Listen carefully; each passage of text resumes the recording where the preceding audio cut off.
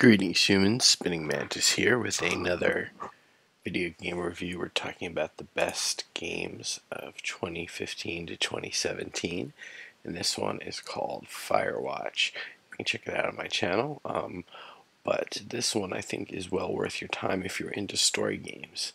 Not heavy on the gameplay, very heavy on the story. This will give you a little slice of what it's like. You're basically exploring these cool environments, talking to someone who you never meet on a walkie-talkie, and basically unraveling several mysteries and telling several stories at once. You could probably get this for $5 or $10 at this point. It's a small indie game, but it is, I think, pretty fun and worth the purchase, but probably only if you're really into story games. As I said, really not going to have any challenging gameplay in this at all. But I give it a 7 out of 10 for graphics. As you can see here, it's kind of stylized realism. I felt like they could have maybe done a little bit more, but I give it a 7 out of 10 as far as graphics go. Maybe even an 8, a sneaky 8. But as far as gameplay goes, you know what? I'm going to change that. I'm going to give it 8 for graphics. And then as far as gameplay goes, I had given it a 7. I'm going to give it a 6. So my final score will still be the same. Up the graphics, down with the gameplay. Basically, you don't really do a whole lot. There's no action sequences. There's no difficult maneuvering. It is basically you're walking through a story, sort of like a first-person telltale game. So as I said, 8 for graphics and a 6 for gameplay, but 10 for story. So you're this main character. He has this really intense backstory, which you'll find out about. Then you have the person you're talking to on the radio.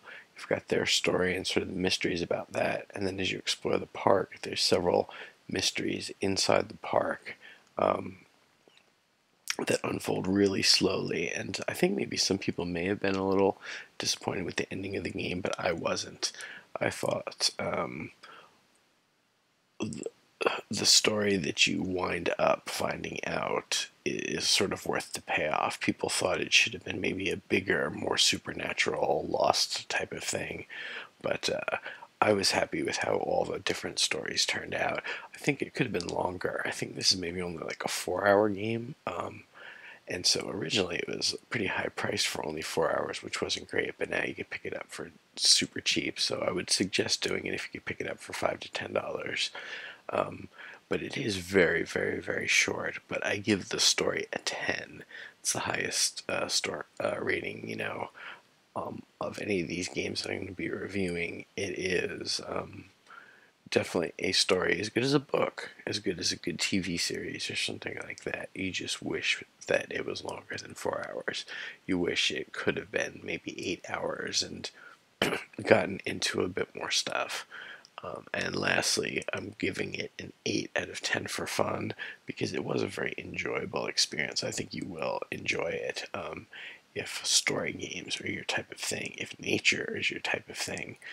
It's really cool to spend some time in this environment. This would be a great game for VR. I don't know if they're working on putting some back VR support in it, but this game would be so good in VR.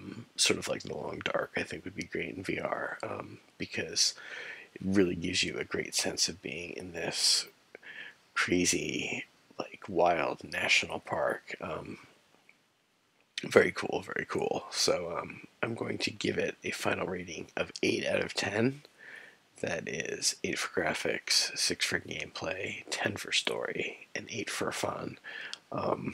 It's a mysterious, story-driven game about relationships. You have some cool relationship options in the game.